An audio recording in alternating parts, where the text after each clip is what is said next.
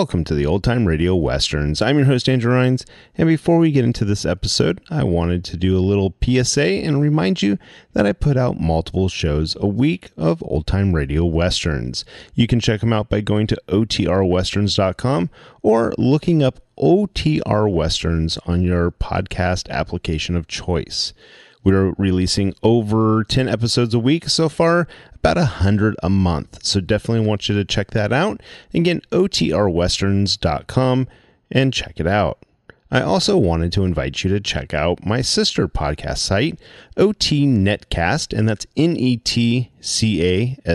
So OT Netcast, Netcast, otnetcast.com. We're currently releasing mystery genre shows, and this is shows like The Shadow, Escape, Suspense, and The Whistler.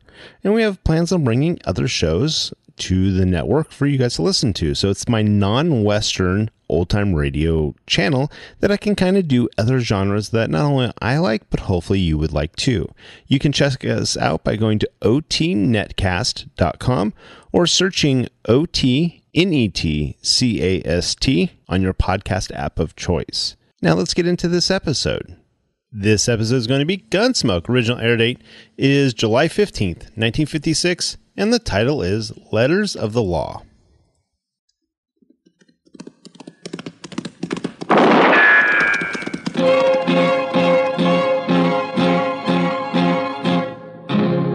Gunsmoke, brought to you by Chesterfield. Chesterfield packs more pleasure because it's more perfectly packed, thanks to Accuray. They satisfy the most. Around Dodge City and in the territory on West, there's just one way to handle the killers and the spoilers, and that's with a U.S. Marshal and the smell of gun smoke.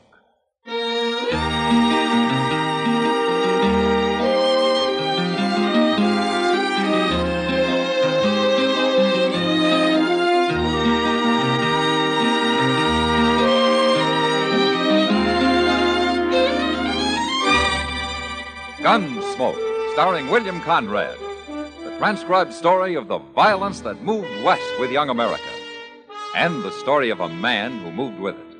I'm that man, Matt Dillon, United States Marshal. The first man they look for and the last they want to meet.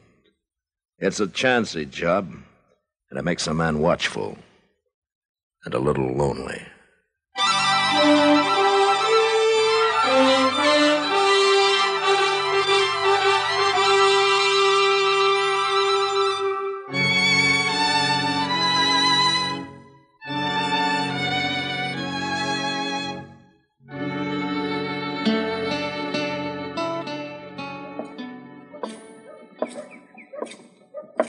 Oh, morning, Kitty.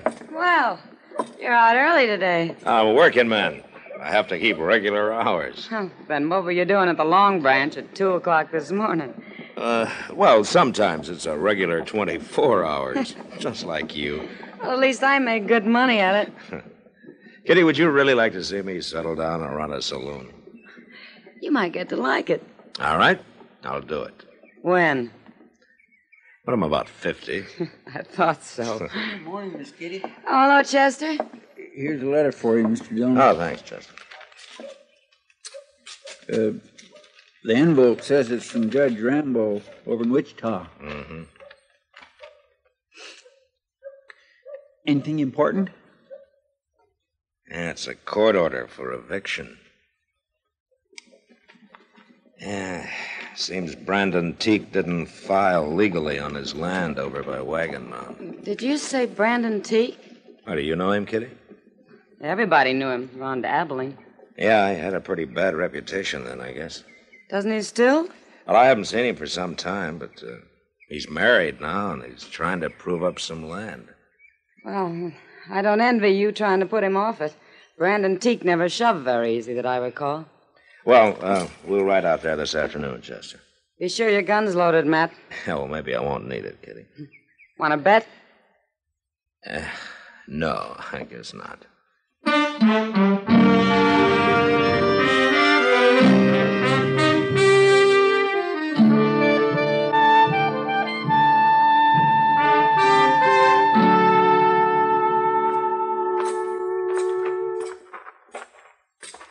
You ask me, Teek's gone and built himself a mighty nice place out here, Mr. Dillon. Yeah, he's doing fine.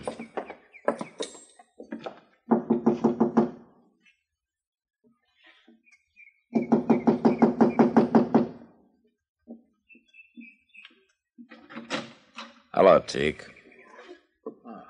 Hello, Marshal. Chester, All right, Teek. what brings you out this way? Well, here, you might as well read it yourself. What's this? Court order. Immediate eviction. What's this all about, Marshal? I got my deed to this place. Yeah, but you failed to register it at the land office, Teek. Nobody told me about that. I'm sorry. You'll be a whole lot sorry you try to put me off this land, Marshal. Brandon, who are you talking to? You stay inside, Sarah. It ain't nothing. Well, then it won't hurt if I come out. This is my wife, Marshal Dillon and Chester Proudfoot. How do you do, mister? Ma'am? Is there trouble, Brandon? They say we got no legal right to this place, Sarah. I didn't register the deed or some fool thing. Oh, No, don't you worry. Ain't nobody gonna move us off, law or no law. It's a court order, Teek. I ain't wore a gun since I got married, Marshal, but I can sure go put one on. We're going to have a child, Marshal. Most any day now. And we ain't moving. We ain't starting over again. Oh, if we have to, we can do it. I'd rather die and see you go to fighting again, Brandon. Now you think on it. It's a hard thing for a man to swallow, but I can't go again her. I ain't putting on my gun. Now, why don't you go in and tell her that? When'll I tell her we got to get off the place? Oh, there's no hurry. What about that immediate eviction? Well, I'll be responsible for that. I guess I ought to be grateful to you. No, Teek, not to me. Well, goodbye. Bye, Marshal. Chester. Bye, Teek.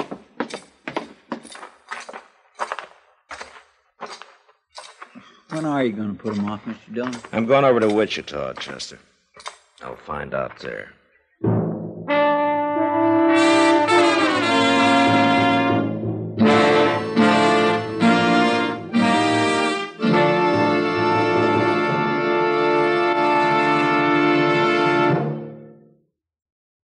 You've heard Bobby Haggard whistling it on radio and television. Right now, a country-style version. Okay, partners?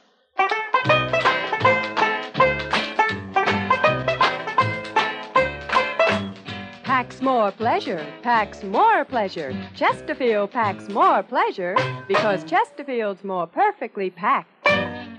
It stands to reason a cigarette made better and packed better smokes better, tastes better. And Chesterfield is more perfectly packed by Accuray. This electronic miracle removes human error in cigarette manufacture. So Accuray Chesterfield is firm and pleasing to the lips, mild yet deeply satisfying. Yes, Chesterfield gives you something no other cigarette can give you. Chesterfield packs more pleasure because Chesterfield's more perfectly packed. To the touch, to the taste, Chesterfield packs more pleasure because it's more perfectly packed by Chesterfield. Mild, yet they satisfy the most.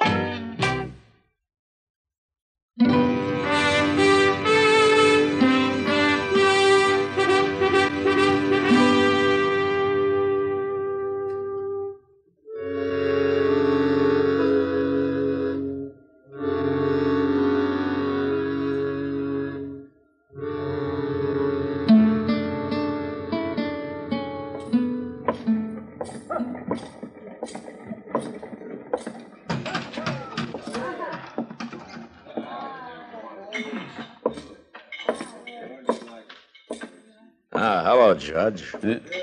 Marshal Dillon, what are you doing in Wichita? Well, I came to see you. Oh, that's all? It's about that court order you sent me, Judge. Which court order, Marshal? The one to evict Brandon Teek off his land near Wagon Mountain. Oh, that. Uh-huh. Yes, I remember. What's the trouble? Is he putting up a fight? No, he isn't. Well, he sure must have changed. I remember Teak around here. He was a wild one. Well, he's married now, Judge. As a matter of fact, they're expecting a child any day. A child? Mm-hmm. So, I told him that they could take their time about moving. Take their time? Yeah. That order was to evict them at once, Marshal. Yeah, I know that, Judge. There's no room for sentiment in the law, Marshal Dillon. What's right is right, and what's legal is legal. Look, Judge, Teek's been on that land for over a year. How come this business about failing to register his deed just came up? It was only recently brought to my attention. And who brought it to your attention? Lee Sprague. Not that it makes any difference. Lee Sprague, huh? He owns a lot of land around Wagon Mound, doesn't he? And he's filed on this. There's nothing irregular about it, Marshal, if that's what you're thinking. Well, legally, I'm sure everything's correct, Judge. You can't argue with facts, Marshal. Now stop being a sentimental fool and go do your duty. Brandon Teek's a changed man, Judge. He's done more than prove up that land. He's proved himself up, too. Homestead Act, 1862, paragraph 12. After 1 year, if the deed to such land is not duly recorded at the nearest government never office... mind, Judge. I know how it reads. Well, then start acting like it. I can hold even a United States Marshal in contempt of court, you know. Yeah, sure you can. You got a lot of power, Judge. But there's only one thing wrong. And what's that?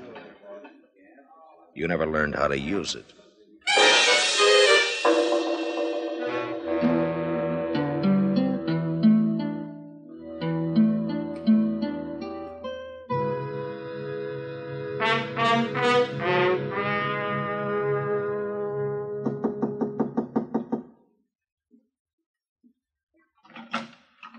Oh, Marshal Dillon. I want to talk to you, Sprague. Come in. Thank you. How'd you know I was in Dodge today? I found out. It's about Brandon Teek, Sprague. Something wrong? No, not legally. Judge Rambo made that pretty clear. Want to tell me what's bothering you, Marshal? Yeah, sure. I think Brandon Teek deserves that land more than you do. Marshal, I'm in the land and cattle business, and I'm making out mighty well. No man can accuse me of ever doing anything illegal or dishonest. But everybody knows I practice sharp, and I'll go on practicing sharp, too. Even against a man like Teek, who's hung up his gun and settled down and tried to make a life for him and his family? What do you mean, his family? There's a child coming any day now. Then he's better off in town, Marshal. What? My wife stayed in the country. That's why I lost her. Looks to me I'm doing Teek a favor. You got an awful easy conscience, Sprague. No use arguing, Marshal. You got your order. Now go put him off. No, Sprague, I'm not going to do it. What? I couldn't hold my head up if I had any part of the kind of law you and Judge Rambo want. You mean that? I do. I ain't gonna let you stand in my way, Marshal. You're in for trouble.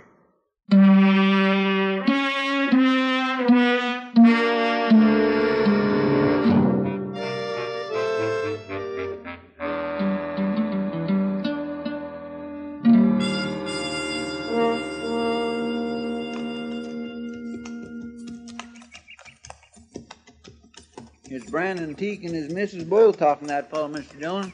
You recognize him, Chester? No, sir, I don't. He's a stranger to me.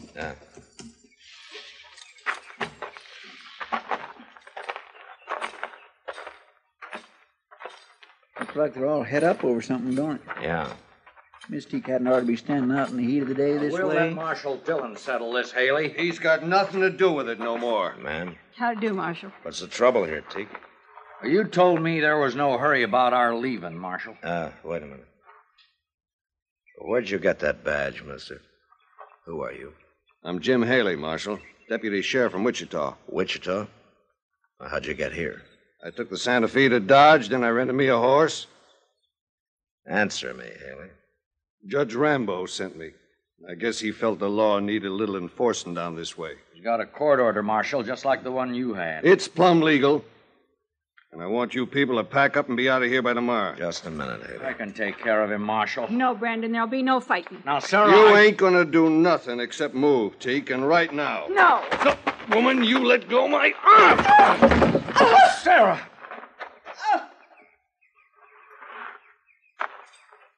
Now, wait a minute, Marshal.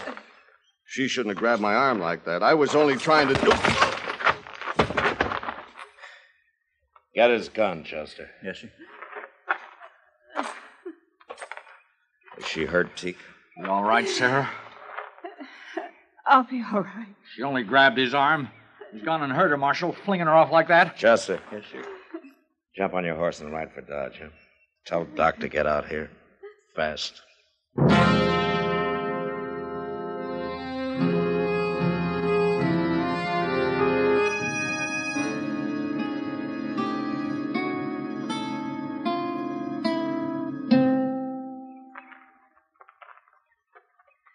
Ain't Doc never coming out of that house? Yeah. It's been a long time, hasn't it? She shouldn't have grabbed me. I didn't mean to hurt her. Haley, why don't you keep quiet? Nobody wants to hear from you. Look, Mr. Dillon, there's Doc. Huh? You don't look none too happy. Well, Doc? The baby's dead, man. Oh, my. That's too bad. Well, I didn't do it. I only pushed her a little. I told you to shut up, Haley. There wasn't a chance of saving the baby. It's her I've been working on. And she's going to be all right now, man. Yeah. Well, good for that, anyway. Hey, Doc, tell you, Marshal? Yeah, Teak. I'm sorry to hear it. I'm sorry, too, but you can't blame me for it. Haley, I just now promised my wife I wouldn't kill you. Don't make me break it. Come on, Haley. I'm taking you to Dodge with me. Now, look here. Ain't you forgetting I'm a lawman, too, Marshal? I'd like to forget it. It doesn't make me very proud of being one. I come here to do a job, and I'm going to do it. I promised her I wouldn't kill you now, Haley, but you come back here, and I promise you I will. A man can only take so much. I'll be back. No, you won't. I'm throwing you in jail for a while. Jail? Teak, as soon as your wife's better, you come see me, huh? I don't know what I can do, but things aren't going on this way.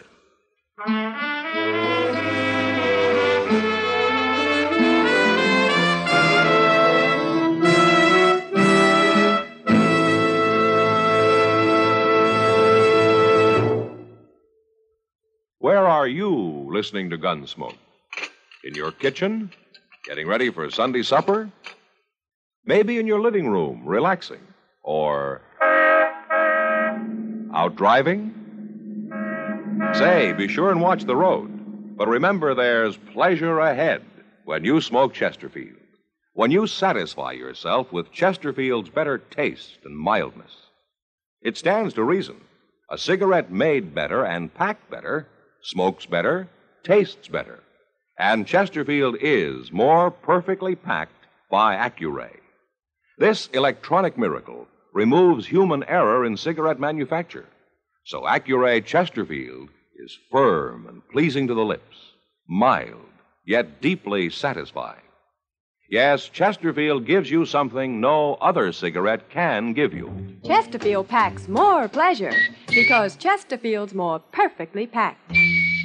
To the touch, to the taste, Chesterfield packs more pleasure because it's more perfectly packed. By Chesterfield. Mild, yet they satisfy the most.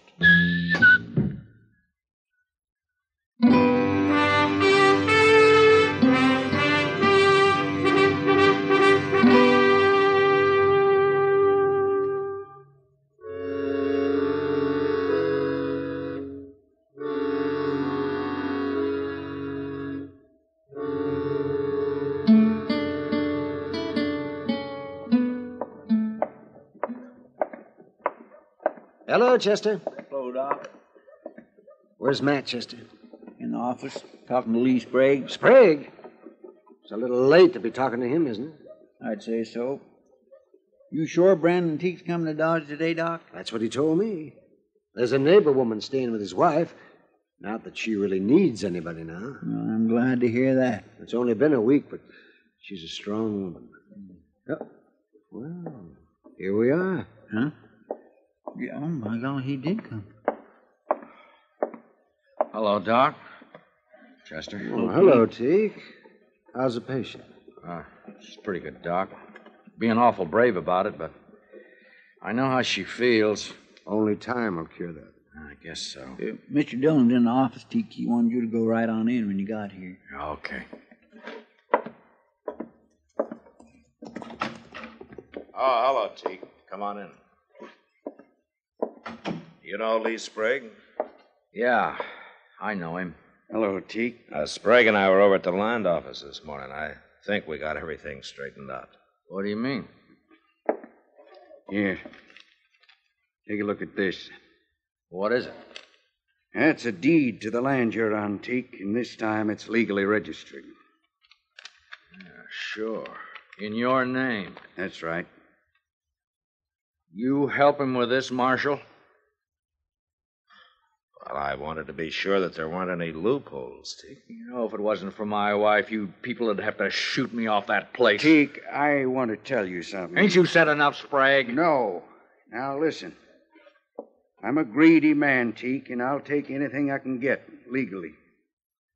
But Marshal Dillon here has been talking pretty hard to me lately. Sure, and I've been listening to him, too. I guess I'd have gone right on, and I could have, till I heard about your baby. Why should that matter to you? I lost my son, Teague. But I lost my wife, too. Taking my land gonna help you? You tell him, Marshal. He's not taking your land, Teague. That deed's in his name, ain't it? Didn't you go along to be sure he didn't make any mistakes? There aren't any mistakes this time. Sprague can deed that land to anybody he wants to now. All clear. And it's yours. I'm not giving it to you. It's yours anyway. I'll tell Sarah. And I'll tell her she was right all along about not fighting. Yeah. Well, what about you, Marshal? Ain't there going to be trouble you jailing a deputy sheriff? Well, as soon as he gets back to Wichita, I suppose there might be some trouble, yeah. But don't you worry about that, Teague. I've always wanted to see California anyway.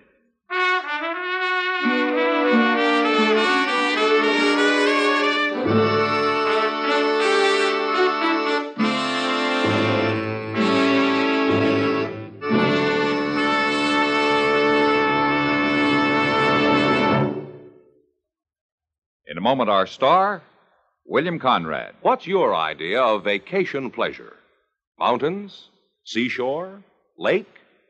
Wherever you go, here's an idea for your smoking pleasure. Take along a couple of cartons of Chesterfields. Chesterfields are firm, packed full, give you full-time flavor that's bound to make whatever you're doing more enjoyable. Vacation bound, buy Chesterfields by the carton. Mild, yet they satisfy the most. You know, on the frontier, a horse thief was often caught and hung because someone else's brand was on the animal he'd stolen. But next week, a man is hung because his horse has no brand at all. But that was the West. Good night. Gunsmoke, produced and directed by Norman McDonald, stars William Conrad as Matt Dillon, U.S. Marshal.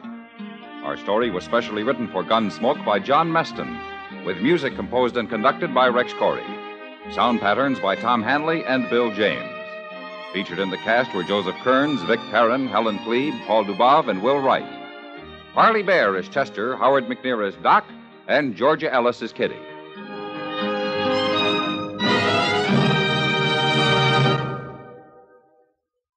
Live modern. Smoke L&M. Live modern. Change to L&M. Only with L&M. can you enjoy the full, exciting flavor of today's finest tobaccos through the modern miracle of the pure white Miracle Tip. So light up, free up, let your taste come alive. Live modern. Smoke L&M. Live modern. Change to L&M. Join us again next week for another specially transcribed story on Gunsmoke.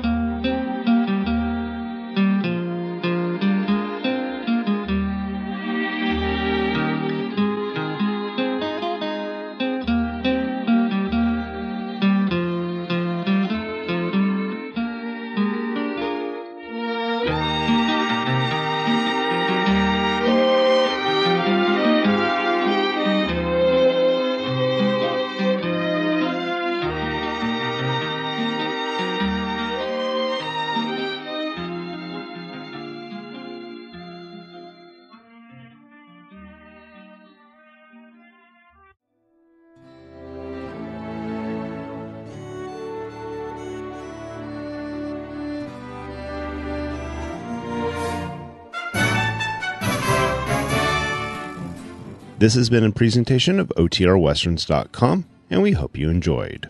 Please take some time to like and rate our shows in your favorite podcast application. Follow us on Facebook by going to OTRWesterns.com/Facebook. Subscribe to our YouTube channel by going to OTRWesterns.com/YouTube. And send us an email, podcast@OTRWesterns.com. You can call and leave us a voicemail, 707-986-8739. This episode is copyright under the Attribution Non-Commercial Share-alike copyright. For more information, go to OTRWesterns.com/copyright. Have a great day, and thanks for listening.